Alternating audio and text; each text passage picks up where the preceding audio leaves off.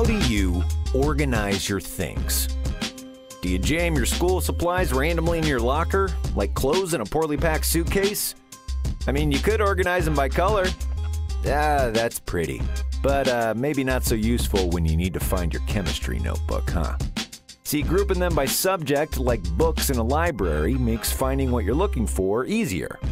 Scientists like to organize things too, those smarty pants. Like you, they look for patterns. No, not like that. Patterns they can use to put things into groups, like grouping minerals by the appearance of their crystals, or grouping butterflies by their size, color, and species. What about elements? Every single element we know is organized in the periodic table.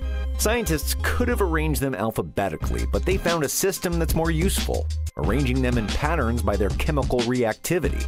It turns out many elements react similarly because they share a similar pattern in their atomic structure. In this unit, you'll learn about the inner workings of atoms and how they affect an element's properties. You'll take a voyage across the periodic table and see how its patterns can help describe any element out there.